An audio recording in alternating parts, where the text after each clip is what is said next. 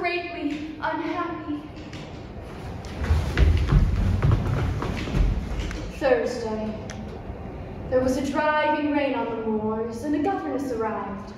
And she has very beautiful hair. Yeah, that right there is a clip from The Moors. Simpson Productions over at Simpson College is hosting Jen Silverman's The Moors as its first production of the season. We've got Jenifer Nostrala here with us, who is the director of the department. Jenifer, thank you so much for joining us today. Glad to be here. Absolutely. So, first of all, I want to just get into talking about the plot of this production. Tell me a little bit about it. So the plot is fairly simple. Two spinster sisters are living on a bleak life on the English moors with their dog.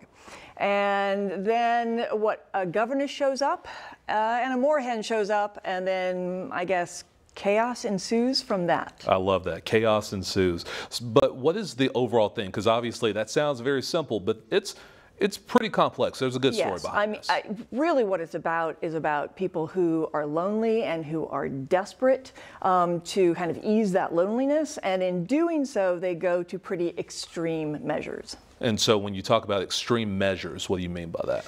Well, first off, so it's set in 1840s-ish.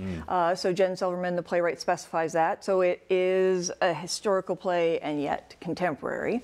But one of the first things is that they call for a governess, but there are no children.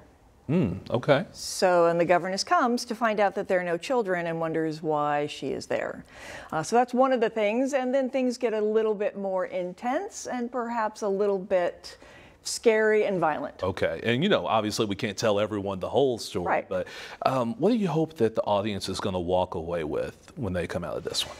Well, one of the things I really hope is that they really enjoy kind of the ride it is. I feel it's, I mean, it's billed as a dark comedy. It is, but there are vulnerable moments, there are surprises along the way, and part of it is we really want a desire to connect. I think in this world we miss that in our electronic world, and so just by being present in the theater in a live performance, you get a chance to connect with people and kind of have a surprising experience that's shared with the performers who are on stage. Now, I want to talk about the crew that you have specifically here at the college. I mean, how many people are working on this production? So we probably have about 30, 35 people working on the production. We have 6 performers on stage, but we have the designers, we have the different crews in sets, lights, and costumes, and then we have a lot of people working backstage, all those people who make the magic happen that we don't see. Absolutely, and they do an incredibly important job. For these people who are a part of this, and you guys, you're going to have 5 productions this year. So if people want to find out more about these productions, where can they go to get more information?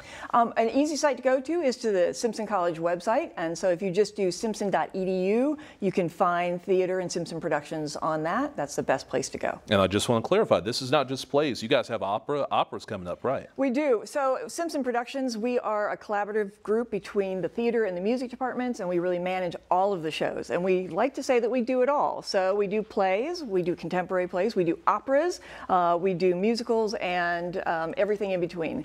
And so the next show coming up is Speed Dating Tonight, which is a contemporary opera about speed dating. Right? There you go. And written by the composer is Michael Ching, who lives here in Iowa. You know, you guys have so much going on over there. Jenifer, thank you so much for joining us. Thanks. It's been a pleasure. Absolutely. Well,